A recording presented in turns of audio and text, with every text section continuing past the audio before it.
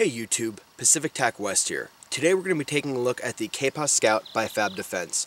First, just want to say thank you to my friends over at ZFI for sending this to me to be able to bring this range test review to you today. Let me first start off by saying what this is not going to be. This is not going to be an in-depth review of this. I will be doing a desktop review at a later date. In addition, this is not going to be a comparison of the KPOS Scout to the Micro RONI. I will also be doing a side-by-side comparison at a later date. What this will be is running a couple magazines through the KPOS Scout, which is utilizing my SBR'd Glock 17. Again, word of caution, if you're going to do this with your pistol, please make sure that you've received your approved tax stamp back from the ATF for the SBR'd pistol that you're going to put into the KPOS Scout. But let's go ahead, put some magazines through this, run some rounds on range, take a look at the target, and give my overall views on the KPOS Scout after that. So let's go ahead and get some shots down range.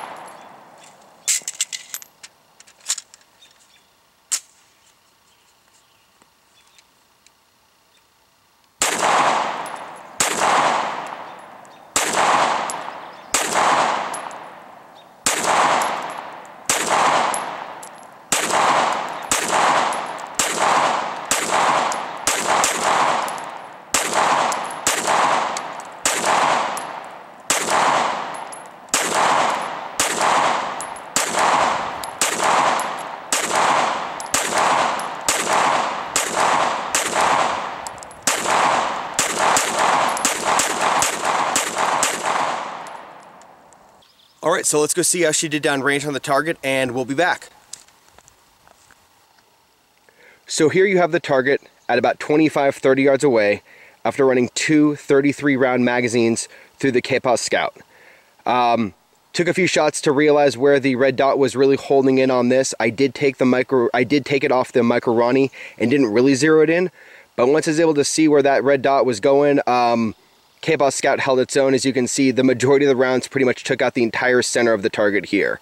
It held its own and performed about in line as what I expected this thing to do at the range once I took it out of the box and felt how sturdy and well designed it appeared to be.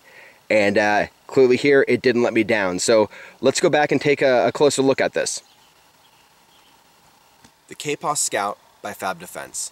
Thank you again to my friends at ZFI for sending this to me so I could do the range test review for you today, a future desktop review, and a side-by-side comparison of this to the Micro RONI. Purpose of this video today was a short, concise video of running some magazines through this, sending some shots down range, and showing you what this looks like on target at about 25-30 yards away. And as you can see, once I was able to see where the red dot sight was on this and got it on the target, this thing really did hold its own. The entire center of that target was missing after running 60+ rounds through this gun. A lot of options out there for a carbine for your SBR.